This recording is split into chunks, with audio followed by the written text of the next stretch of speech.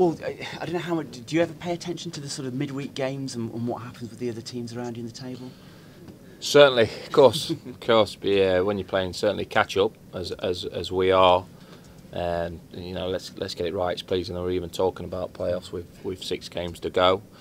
We was a long shot before Saturday. Then was an even longer shot after Saturday. But now we come a long shot again. So still, for me, I think if you know, it's a big ask. But if you can win 5 out of 6 or 6 out of 6, you certainly there's a great chance of the playoffs. So we'll just keep going. We'll take Saturday's game though. For me, it's, I think things will be a lot clearer after the Saturday and the midweek games come the next few days. Because at this stage of the season, I mean, football's a strange game anyway, but you do get some funny results at this stage of the season with teams at the bottom really scrapping and some sides perhaps with a bit less to play for. You say funny results, but I've said it all along. The division's very competitive, and the games are won on fine lines a lot of the time. You can see that even by our game against Coventry, where we've not played as well as we would have liked to have played, but we still had better chances. You know, they've had one where the lad's gone through and missed, but perhaps should score. And then second half they've scored probably with their only attempt. Byron Moore should have scored for ourselves. They cleared one off the line. Billy Bowden's gone through, and you know, Ollie's got a great chance at the end there. So if you look at the game in a whole, it's certainly a game that we should have got something out of, but we didn't. And I think your consistent teams in the division do that. Your top 6 teams certainly do that. When the game's not an entertaining game, the pitch is rubbish, and all of them bits and pieces, that's when you've got to find a way. And I don't believe we've done that enough, certainly away from home this season. So certainly always areas to improve on, and certainly this season, although I feel a little bit hard done by with some of the away results, if I'm honest. But we are where we are as it stands now, and still with an outside chance of the playoffs. And does luck play its part early in the season? Because if you get on a bit of a roll, then players can develop on that. And whereas if you're stuttering and stopping and starting a bit, it's tricky. Yeah, I mean, I don't want to go down the phrase of luck, but people can make their own minds up. Everyone has an opinion of the beautiful game, doesn't they? And how it should be played, and who should play, and what they want to do, and this is what I want to do it. You know, everyone's a coach in football, which is great. That's why we all love the game. When I'm watching a game on the telly, I think the same way. But you know, if you take Ryan Sweeney, Jake Clarke-Salter, and Peter Hartley, 3 left-foot centre halves that I've got at the club, and take them out of the team, people can make their own mind up whether that made a difference Saturday on a fine line game. Yeah. You know, at me as a manager, I'm going to say yes, it does. But everyone will look at that as an excuse, and it is an excuse. But the fine lines, what I keep touching about, have won, and certainly with us not being at our best on Saturday, but still should have got something out of the game, having watched it back. But like I say, we move on. We're still a long shot for the playoffs. Yeah. And obviously very much still focused on what's going on this season. What kind of work's going on in the background for keeping the players you want to keep around? I know obviously you've signed some deals. Listen, it's an interesting question. It's a very good question. There will be no let up in myself moving this club forward of where we're going. There's a lot of work going off behind the scenes. I'm talking reviews and where we're at, coaching methods, key areas of the football club. And what I will say is I'll certainly, you know, be leaving this club when I eventually do leave, and that's hopefully not going to be for a long time. We'll be in a very good place on and off the pitch. And that's what's going off in the background. And, you know, short term, obviously, players and looking at where we're going to go next year. That started quite a few months ago, to be honest with you.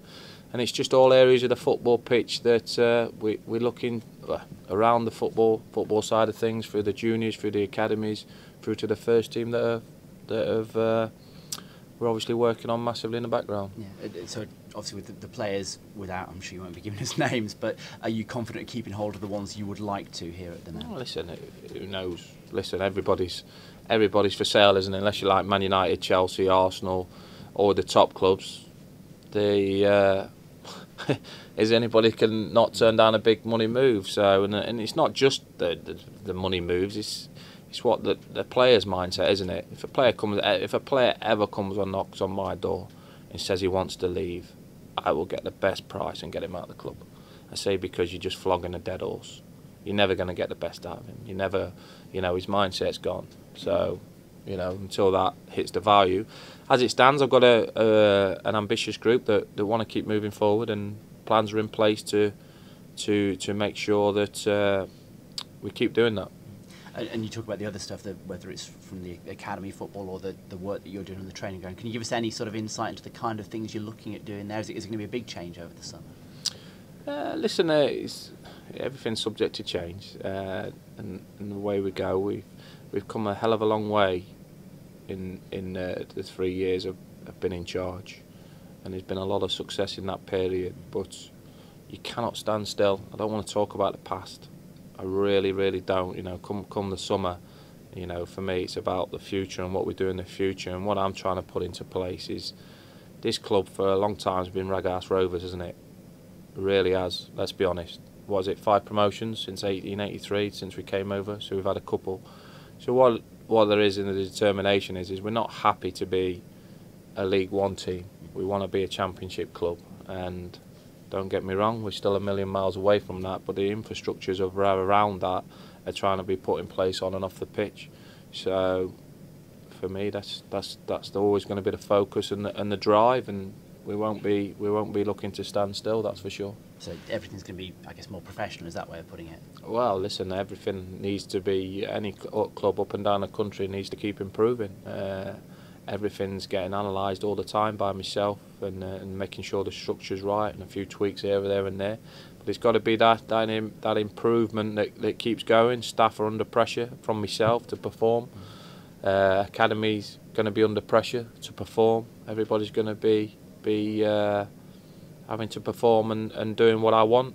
You know, I'm a great believer in what I do and where we can get it right. And there's still plenty of work. I touched on it after the game against Coventry. There's plenty of work to do at this football club. We are nowhere near the capabilities of being a Championship club as it stands at the minute, but we certainly, hopefully, will be by the time, you know, long before I drop dead or leave the club, that we're getting in the right channel.